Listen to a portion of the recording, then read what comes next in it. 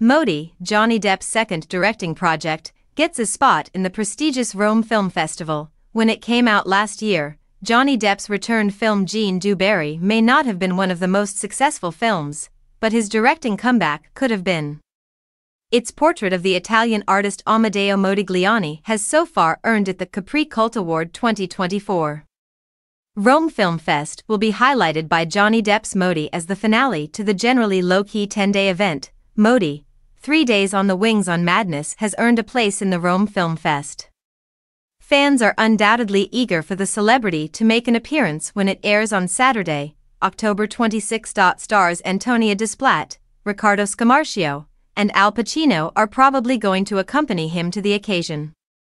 Following Modi on an amazing 3-day trip that saw the convergence of art, passion, pride, sacrifice, and love, Modi made its debut at the San Sebastian Film Festival. However, Modi is anticipating even more enthusiasm since it will get the prized Capri Cult Award at a ceremony separate from the film festival.